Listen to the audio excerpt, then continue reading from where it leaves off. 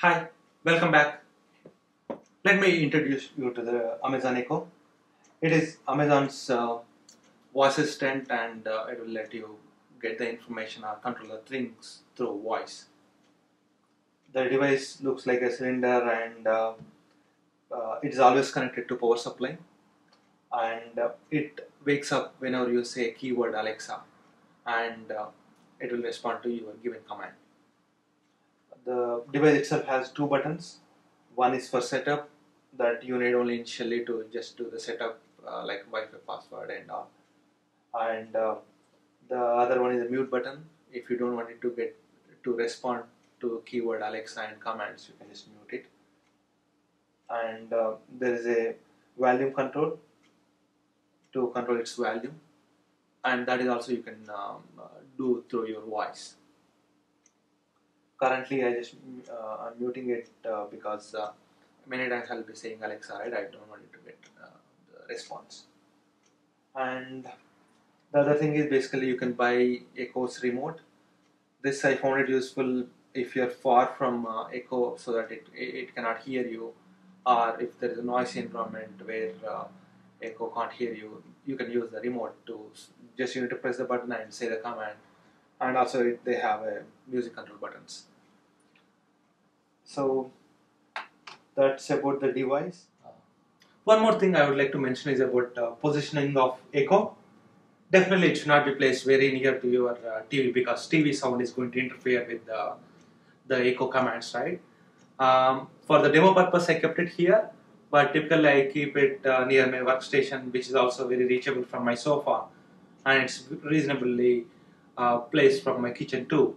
So you might want to keep it somewhere far from your TV or music stations, but near to wherever you sit or work, so that it can listen to your commands. And so the features, right? They are keep on adding the features day by day, and I'll just go over the features which I use most. I found it most useful, but there are plenty of features available. They are keep they once you buy it, you can keep checking those. There's a what's new, and you can even ask Alexa like what's new. Then it will tell what are the new features coming up. So the features, out of the box features, I use mostly the checking the weather and setting up alarm. That I found it useful because if you put your laundry and if you want to get reminded after 1 hour or so, you can just tell it to Alexa, it will remind you. So that we found it useful for any cooking or anywhere you need a timer. Uh, it will be very helpful. Apart from that, basically you can check your commute to office information. Basically, what's the weather, traffic, and how much time does it take to reach and all. And you can get the movie information, and you can even search for nearby restaurants.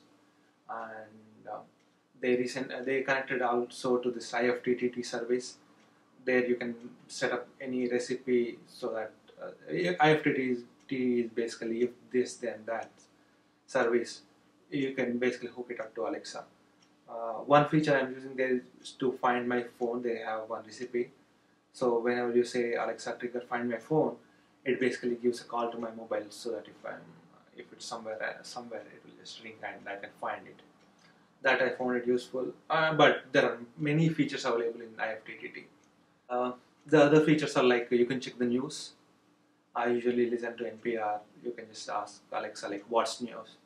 Then it just you can even they have an app. You can basically set up the sources which you are interested in, and they support TuneIn Radio. They support Spotify music, and uh, it can ask basically you can ask simple general knowledge questions about politics. Or so then it is pretty decent in understanding them and responding. And you can check something. It can always pull it from Wikipedia, and of course the smart lights and all, right? There are a lot of like Philips Hue or Wemo. They keep on adding all these smart devices to support, and you can call an Uber. There's a new feature they added, and these are few to name it, and these I found it useful. Okay, that's about it's out of our features, but good news is you can add your own features. In Amazon Echo's world, they call it as skill. Skills, you can view it as like apps to Android, where developer will add their own apps for their own services, right? Similarly, for Amazon Echo, we can add our own skills using Alexa Skill Kit. Alexa Skill Kit is basically a collection of their APIs, tools, documentation, code samples, everything put together, and it will let you add your own skills to the Amazon Echo. So, and they have this Alexa Skills Store where where developers can publish their skills, and it can be used by all Amazon Echo users. So there are tons of skills already added to Alexa Skills Store, and even I myself added one skill called Food Nutrition Lookup, using which we can check nutrition information of any given food. Like that, there are many skills are available. For example, Fitbit has their own skill. Again, using Amazon Echo through voice, you can check your daily status, your steps information, and how you're doing, and all those things. And even I saw one bank, Capital One, has a skill where you can check your balance information and even do some transactions and all. Similarly, so everybody adding their own skills for their services. So future we will control everything through our voice instead of apps or doing instead of going through websites and all. Now, using this Alexa Skill Kit, I can control my setup by adding my own personal skill. So here's the flow. Basically, we need to add our skill to Amazon Alexa service.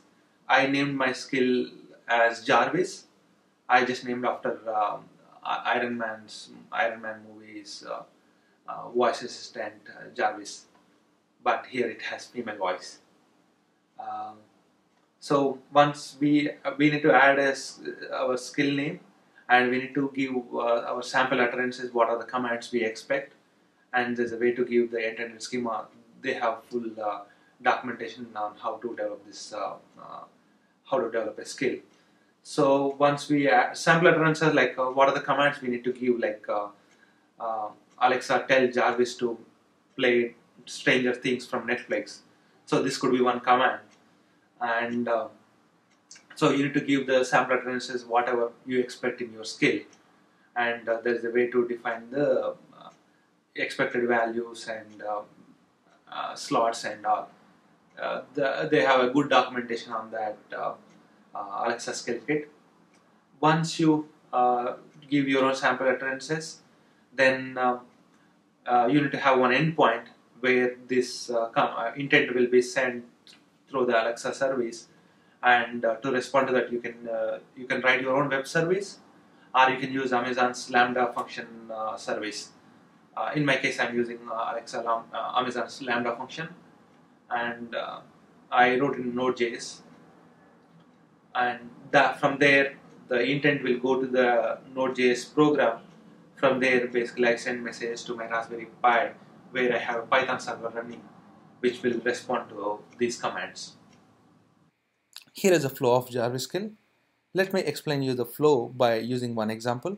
Suppose if I want to turn on living room lights, I would say a command like tell Jarvis to turn on living room lights. So this voice command will, from Echo, it will be sent to Amazon Alexa service. So by looking at tell Jarvis, it will understand that this is intended to Jarvis skill, and it will get the intent schema and sample utterance information from Jarvis skill. So the command here, turn on living room lights, should match with one of the sample utterances, from where it will get the intent name. Here intent name is lights control, and it has variables like room. Here it will be like living room, and the command, it will be like on. So using this information, it will form a JSON intent request, and using endpoint information, here endpoint will be my the Lambda function.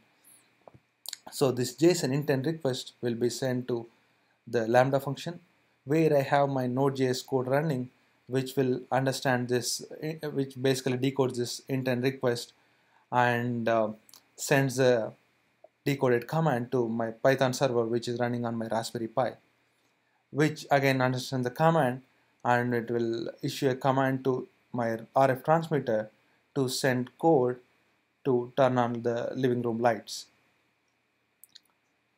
So again, once it is done, the lambda function will send a response saying that turning on living room lights.